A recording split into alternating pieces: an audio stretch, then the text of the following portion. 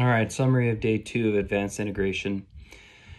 Remember, this is just my summary. This is where my head went as I was listening to the content. And today, Laurie Thompson spent the first good chunk of the day talking about the pelvis. And both times that I've taken pelvis restoration, they've been taught by Laurie Thompson. And she is a fantastic teacher. Very much enjoy listening to her, learning from her, and just knows her stuff in and out. And the humility that she shows as she's teaching, also willing to, admit when she has made mistakes in the past. It really helps someone like myself know that it is a learning process.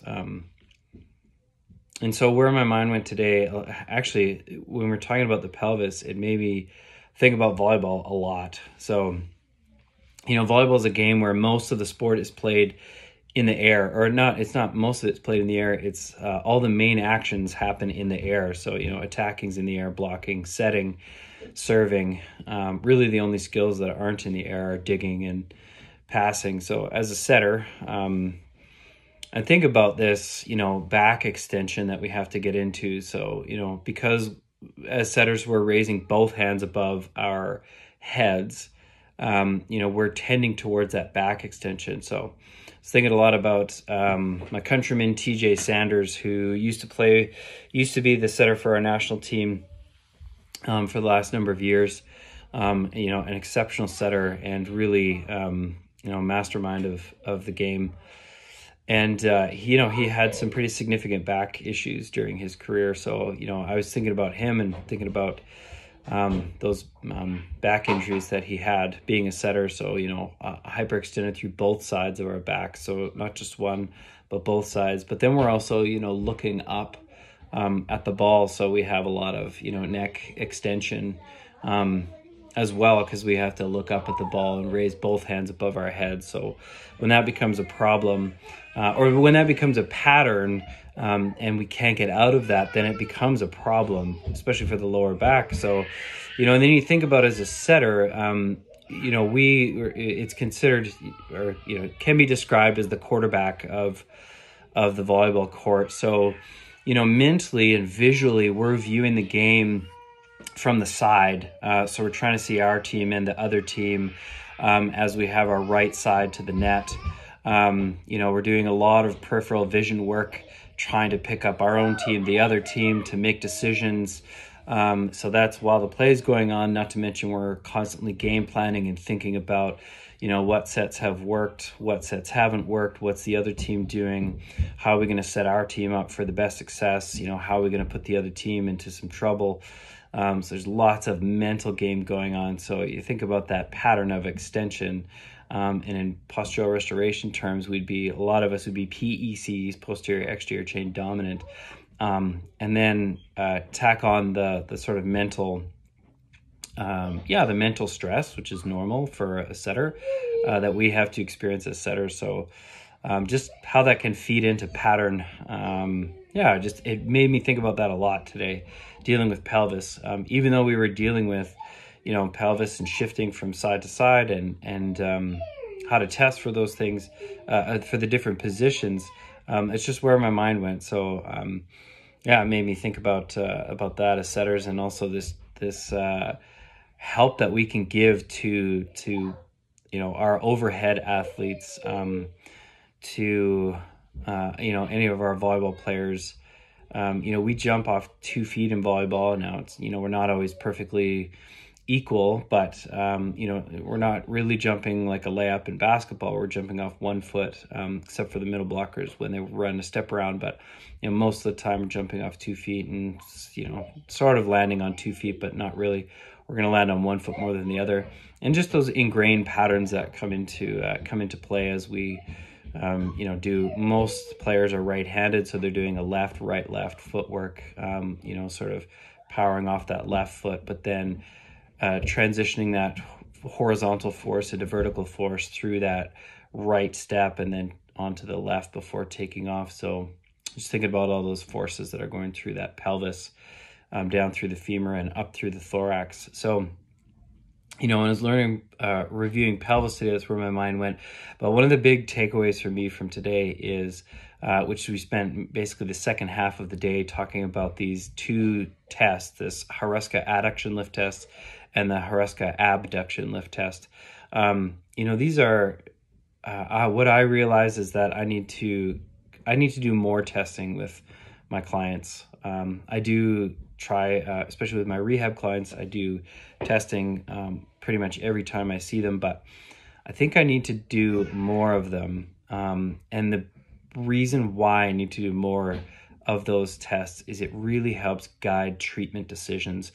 And that really takes me back to one of the main reasons I started doing or taking the PRI courses was as a kinesiologist. I didn't want to go back to school for 2 more years to do physiotherapy or massage therapy. I had one child at the time and another child on the way when I was just getting into this stuff. And so the thought of going back to school for 2 more years was just not something that would have been beneficial for, my family. So I didn't. But as a kinesiologist, being able to take these courses, I still don't have manual therapy capability, which I'm totally fine with, because these non-manual techniques that PRI offers are so incredibly powerful. And so one of the reasons that I kept going down the PRI rabbit hole is because I started testing my clients, and the tests were sort of, okay, they're showing what PRI says, but the bigger thing was the interventions, the non-manual techniques were proving to be so effective at changing that. And so what I could do is I could more deeply assess my clients and sort of get to some root causes of issues. And then the bigger thing was prescribe. And so I'm still working at that, still learning, taking courses like this and learning from other healthcare practitioners that are way smarter than me. But it's really helping me to see, okay, yeah, don't be afraid to do these tests to help guide, to make decisions on, these positions that we all struggle getting into. Maybe not struggle getting into, but we all have to work to get into. But then, we can start to master them. Our nervous systems can accept these positions. And it does get easier. It's not, this is a therapy, like this type of therapy, this active therapy is therapy that is far more permanent and longer lasting. So, it's something that, once you can get a hold of, like you as the client, take it with you. And again, that's the biggest, the most powerful part of this whole PRI approach is the empowerment of the client, which is for me and my company, what my philosophy is that I want to have clients be able to therapize themselves. It's maybe not a word, I don't know, but I don't want them to have to need me for therapy.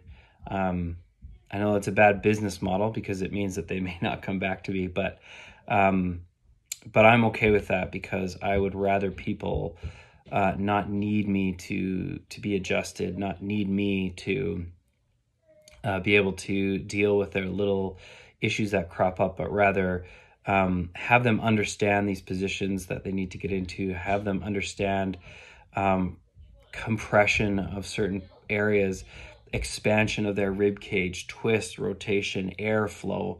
And when they can control that, then they can do a lot of this on their own. And then if they want to go further, then it's like, okay, what do you want to do? You want to strength train? Great, let's strength train. You want to train as an athlete? Great, let's train as an athlete.